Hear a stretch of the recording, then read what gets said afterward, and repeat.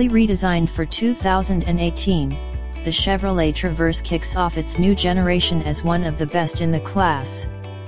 Whether you buy it as a value-packed 8-seat SUV or roll with the versatile 7-seat version, you get gobs of cargo space and good-natured driving dynamics. Is the Chevrolet Traverse a good SUV?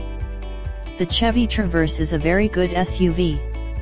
Inside, you have all the room of a large family hauler, with comfy seating for up to 8 people, a ton of cargo space behind the seats, and plenty of storage cubbies within reach.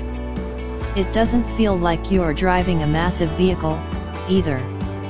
Steering and braking take little effort, and the Traverse feels like it's planted solidly on the pavement while soaking up most road imperfections. Its technology is just as agreeable. Should I buy the Chevrolet Traverse? You should buy the Traverse if you need an SUV that can handle a full load of passengers and cargo at the same time. It has one of the largest cargo holds among 3-row midsize SUVs, and the seats in both rear rows fold flat for added versatility and usability. Large crews will appreciate the USB ports in every row, 6 altogether. Its technology as a whole earns a gold star, with Apple CarPlay, Android Auto, and a Wi-Fi hotspot among the standard amenities.